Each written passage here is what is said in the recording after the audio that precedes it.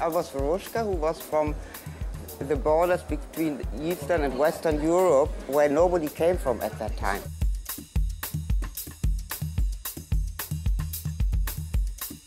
How do you approach the fashion world?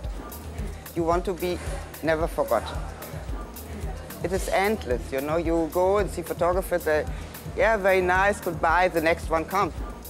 You want the photographer, look, that girl the other day, she seemed really interesting, you know.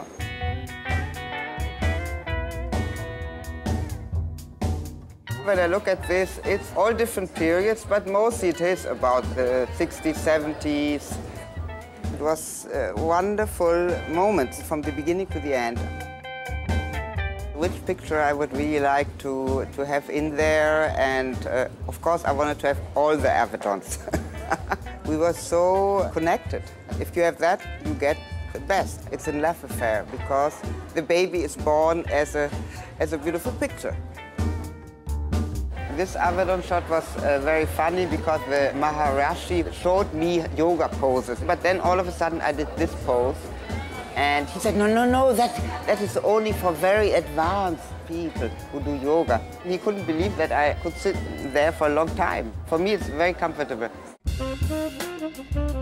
I decided to do first American black president, and that was in 1969.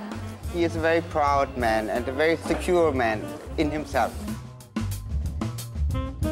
I just wanted to be a beautiful bird, and we got it. It's perfect also in a way. You know how the leaf goes just right over the eyes, so it shows the eyes. It's a magic moment when these things happen.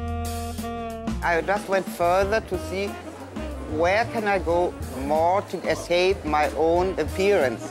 I would have liked to add things. You know, I have only that body in that shape.